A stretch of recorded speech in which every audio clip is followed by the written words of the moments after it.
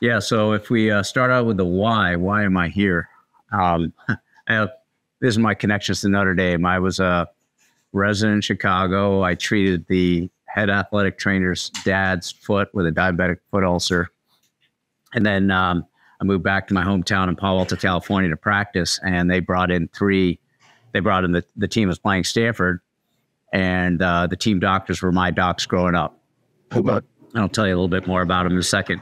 So they had 3 guys with turf toe, and I came up with this idea of a turf toe plate, which I made, and they used it. They used it successfully. And that, someone else, I talked to Chris Adams during the break, and he says, we'll never make any money off our invention. So I definitely didn't do it off of that. See, how do we advance this one? This looks like the remote control of the TV. Is that?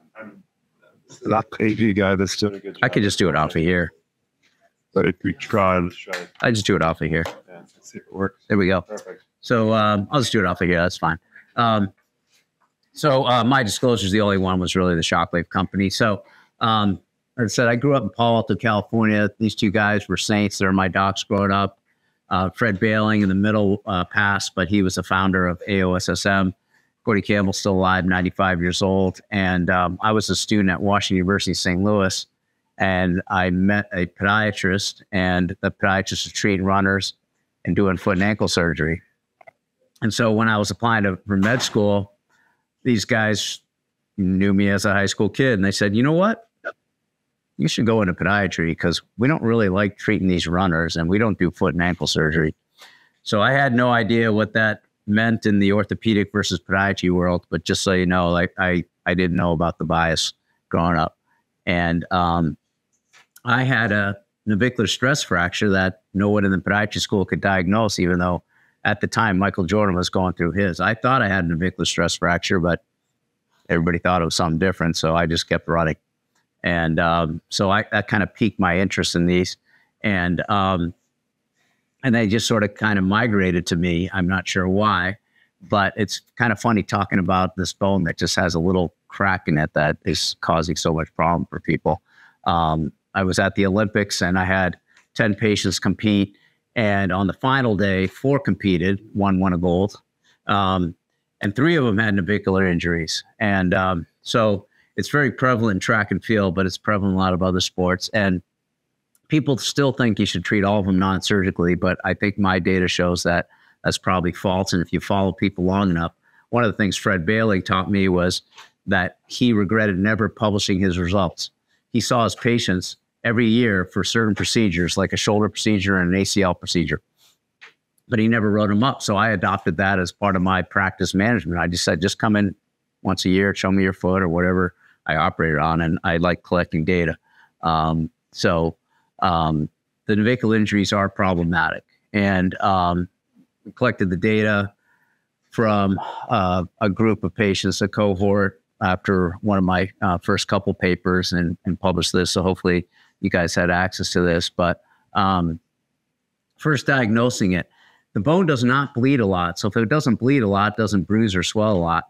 But patients will tell you it hurts when I go up on my toes, and it throbs and aches at night.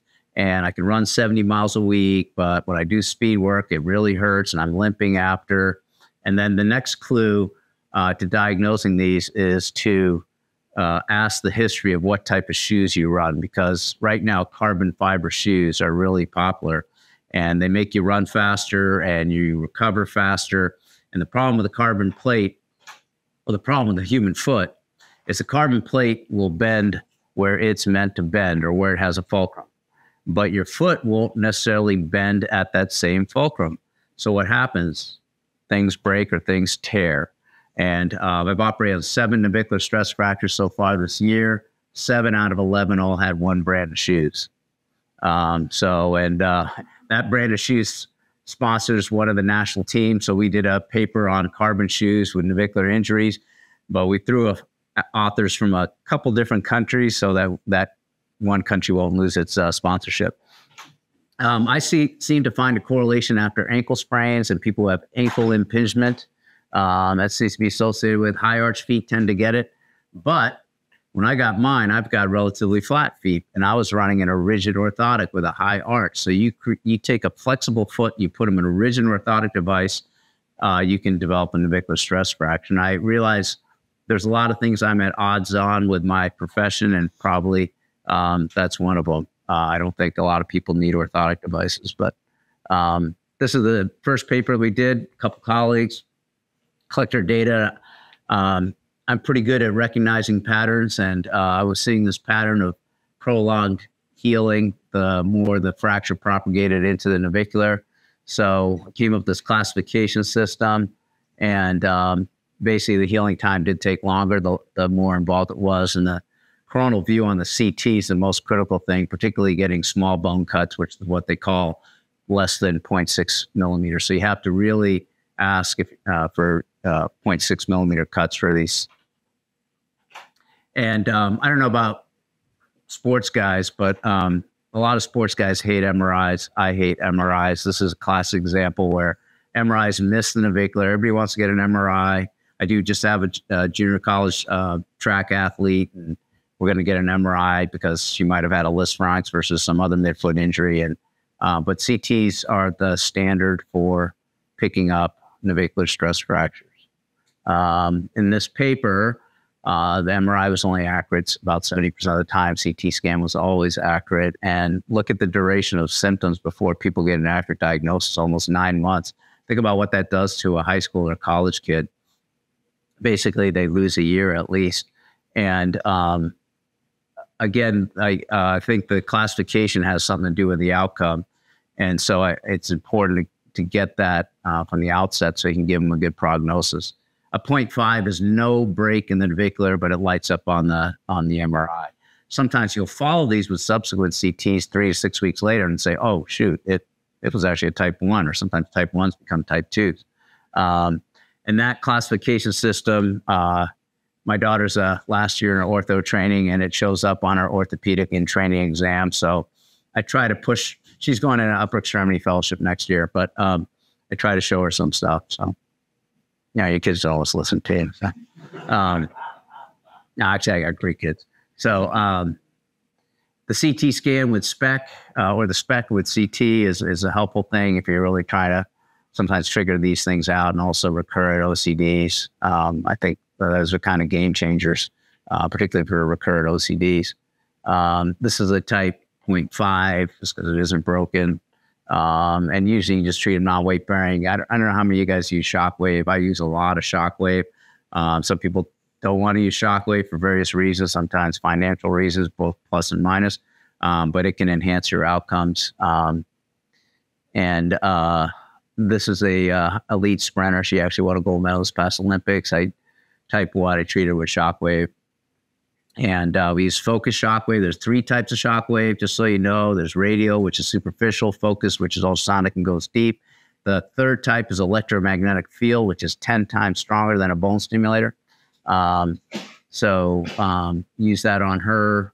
It hurts a little bit, but most athletes can take a little bit of pain. I've had 24 broken or dislocated bones, so I'm kind of not going to be too empathetic sometimes. But this is a type 2 acute and a type 2 chronic. If you have the chronic ones, I mean, I just don't think, I haven't seen those heal. You really got to take them a surgery and put bone graft in them. The type 2 acute ones, you don't necessarily need bone graft. Sometimes you do PRP.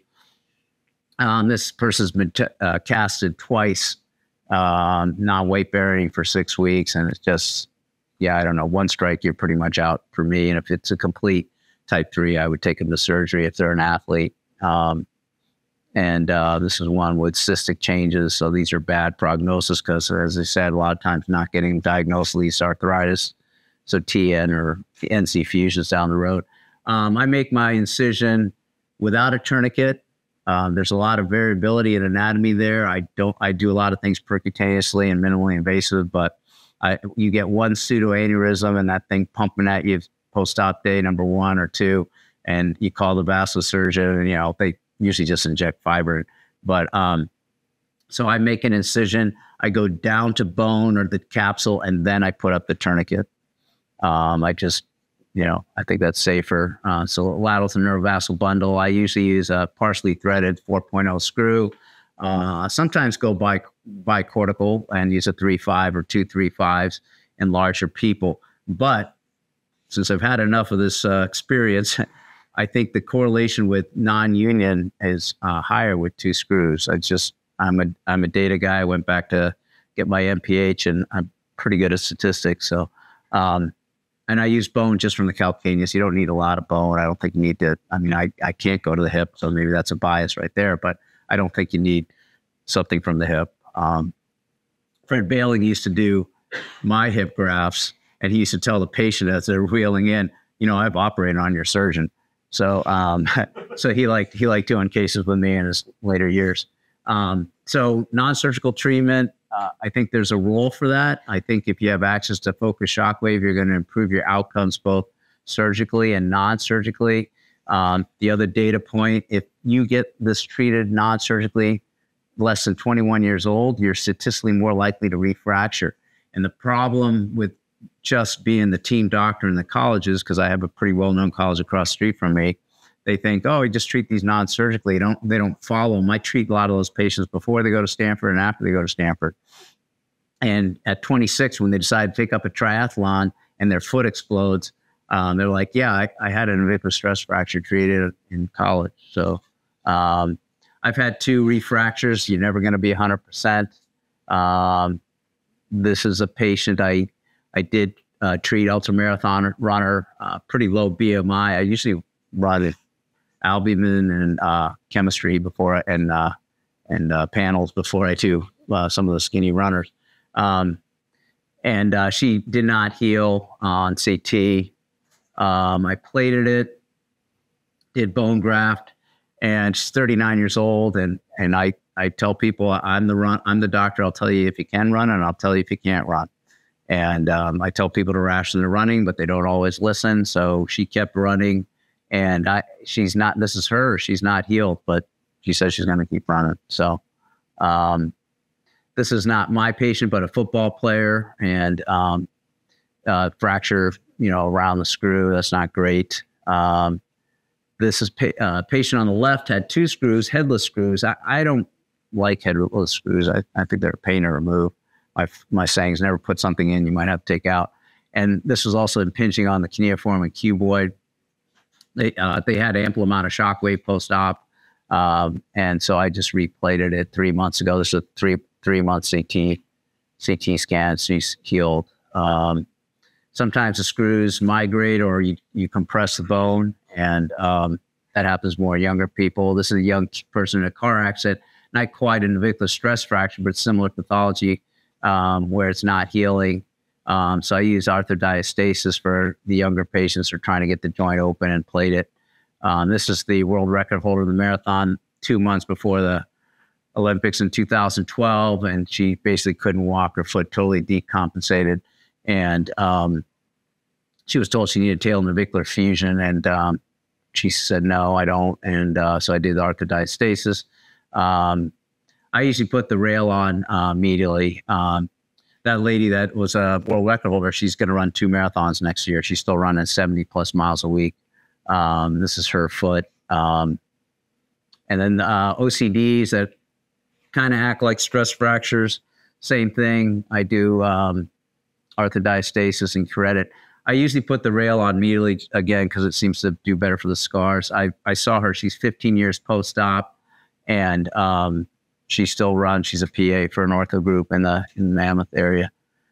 This paper is interesting to me because they talk about vascularized bone graft, but it's interesting. They used to take the graft local. Now they take it from the knee. So I'm not sure if the local graft didn't work. I think there's a role for that. I just haven't done it. And I'm good friends with Bob Anderson, and he keeps prodding me to write up an algorithm. So I use some of my MPH stuff to come up with the algorithm, which I can provide for you. And again, using some of my recent training, I like to optimize outcome. Everybody wants to heal faster. So I use 1 focused shockwave, 2 EMTT shockwaves, and on a match set analysis in 12 patients that had just the control, and they were statistically had lower pain when weight bearing, statistically more likely to return to activity faster, and have healing radiographically at 4 weeks. So this is just value added for your surgery. Some people say, I don't want to do that because they won't do surgery, but I do it to improve my outcomes. So just in conclusion, the harder ones to see are sometimes easier to fix, and they get better prognosis. The ones that are easy to see are kind of got to give them bad news because they get DJD and have different options like external fixation. And overall, there's about a 10% hardware removal rate and 5% refracture rate in the athlete. And again, just the CT scan is really important.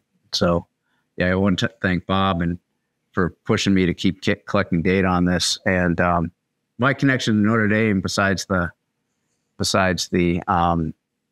trainer, is my brother was one of the coaches for the soccer team for the programs. And I had two friends' kids run here and track. And I think you have to be over 6 feet to go to school here. My son qualified. Anyway, I appreciate having the opportunity. I appreciate the brace.